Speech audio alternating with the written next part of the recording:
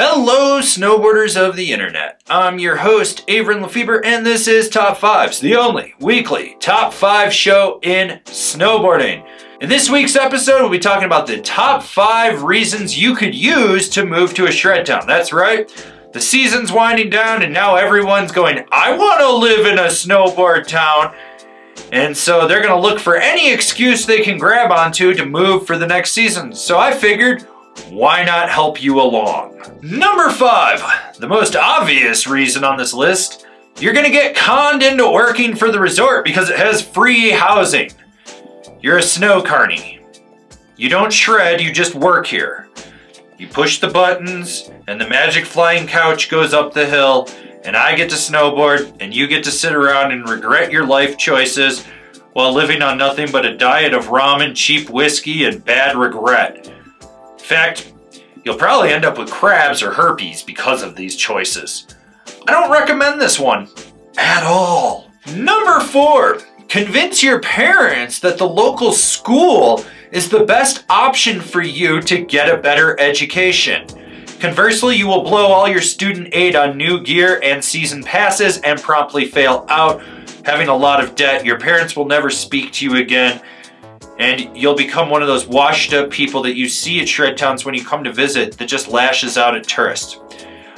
Totally a viable option if that's the way you want to go in life. I'm not saying I would, I'm just saying you could. Besides, a lot of these community colleges in mountain towns are actually relatively cheap.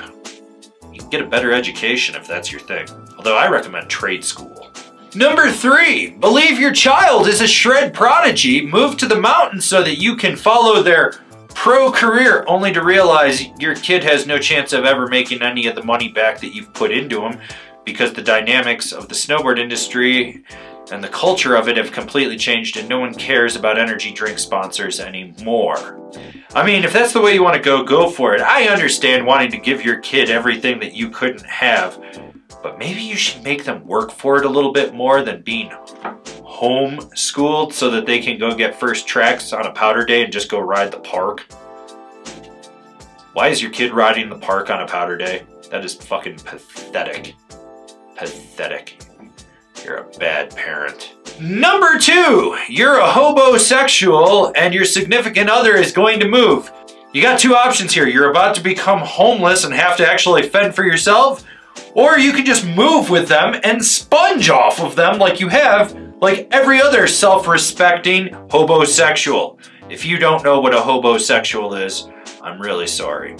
They're very prevalent in shred towns. I know a lot of them. It's kind of like being a sugar baby, except you snowboard more. Maybe I need to find myself a rich saber tooth, and then I can retire. Yeah, that could be it. I'll bag and tag me a saber tooth and I could retire. For anyone that doesn't know what a saber tooth is, it's the evolution of a cougar. It goes cub, puma, cougar, saber tooth, fossilized. You don't want to go after something that's been fossilized. Honorable mentions. All great options, but just barely didn't make it on this list. You could be one of those work from home people, so you're gonna move to the mountains, suck up housing that could have otherwise gone to someone in the local workforce, thus forcing them further out, thus exacerbating your stress as you get pissed off that you had to wait 20 minutes for your double mocha latte frappuccino iced bullshit, or that you're upset that your delivery took 2 hours to get there or DoorDash wasn't working. You're part of the problem. But hey, you work from home, you can pay 5 times the going rate for rent, so who cares? You're old, so you retire to the mountains because you always wanted to be there when you were younger. Unfortunately, you're now so old and fossilized, you can't actually enjoy it and you spend your days looking for a hobosexual to take care of you. Seriously, if you're fossilized and you got one foot in the grave and the other's creeping in, get at me. I want in that will. I will work for that inheritance. You're having a midlife crisis, so you're gonna move to a shred town to find yourself. Newsflash, you're not gonna find yourself. What you're gonna do is find a lot of regret at the bottom of a bottle after you drink yourself half to death, realize you blew all your money, you have nothing to go back to, and it wasn't what you thought it would be. And the final honorable mention, you're a vapid dumpster fire of a human that wants to become a YouTube vlogger for fortune and glory. Okay, you found a way to make money in snowboard, but you still suck as a human. You're a fucking raging dumpster fire. Ugh. These have been the honorable mentions for the reasons you could move to a shred town next year. I mean, they're all very viable, but they just barely didn't make it on this list. And the number one reason you could use to move to a shred town, you want to inherit your family's second home in the mountains. You figure if you get there first, you'll beat all your siblings or relatives to it so you can stake your claim. Nothing wrong with this. I mean, the house is paid off and you could probably rent the rooms and make a nice living off of it and set yourself up for a future. On top of the fact, I mean, who really wants to move into a house that you shit in all the toilets and didn't clean? This happens with most of these people that inherit these houses. They don't clean their toilets. It's fucking weird. I don't get it. Anyways, if you're lucky enough to inherit a house in the mountain, that means your family was probably more well off than mine would ever be. So congratulations, you're now here, you own property.